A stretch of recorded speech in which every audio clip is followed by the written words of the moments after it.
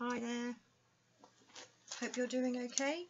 Hope you're not all struggling with staying in. I seem to have rather a lot to do, the long arms being slightly neglected at the moment, but we'll soon be back on it. So today I'm going to show you Heat and Bond. It comes, or we sell it in 3 different sorts: Featherlight, Light and Ultra Hold. The first 2 is easily sewn through. The Ultra you don't sew through, it's for decorations or things that don't need sewing, and I'm going to show you how to do that in the next tutorial. So what I'm going to show you now is how to use Heat and Bond, and I'm going to show you this very simple little bunny cushion.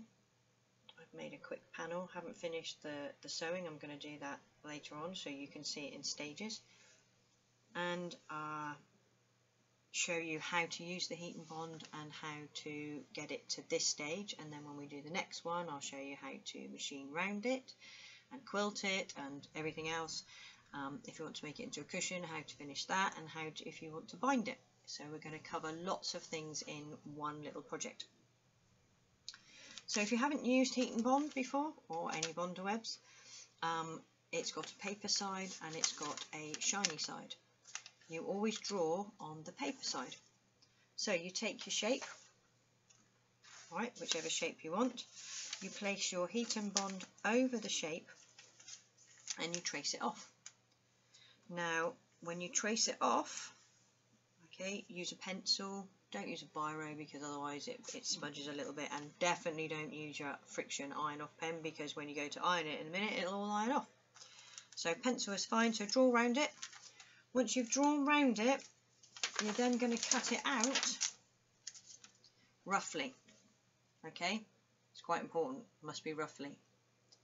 Now once you've cut that out roughly, what you're then going to do is iron it onto the back of the fabric, and you're going to do that rough side down, and you're going to iron it onto the back of the fabric, making sure that there is enough fabric all the way round so that it doesn't stick to your ironing board. Okay, now once you've ironed it on, give it a couple minutes just to cool down, and then you're going to cut it out on the line, so the fabric and the paper is cut on the line together. The reason it's much easier, much better for you to do that is that if you cut the paper and the fabric together, it's less likely to fray. Alright, so always cut your pattern out just fractionally bigger. Ta-da! Okay, and then iron it onto the back of the fabric and then cut it out exactly on the line, so you have a nice crisp edge ready to sew round, whether it's going to be by hand or by machine or straight stitch or blanket stitch or zigzag, whatever. Okay, we'll do that later, but today we're just doing the Heat and Bond. Now once you've done that, that's ready then to go onto your background fabric. Now all I have here is a little piece of Osnaburg and some Tilda fabric. So this is a 12.5 inch square, and I cut it 12.5 inch square, and this is a 2.5 inch border that I've put all the way round. Okay, this can be a cushion or a placemat, whichever you would prefer. So once you've cut this out, you literally just peel the back off of the paper. Can you see it's peeling apart? Ta-da! Okay, and that's ready then, okay, to be ironed onto your background fabric.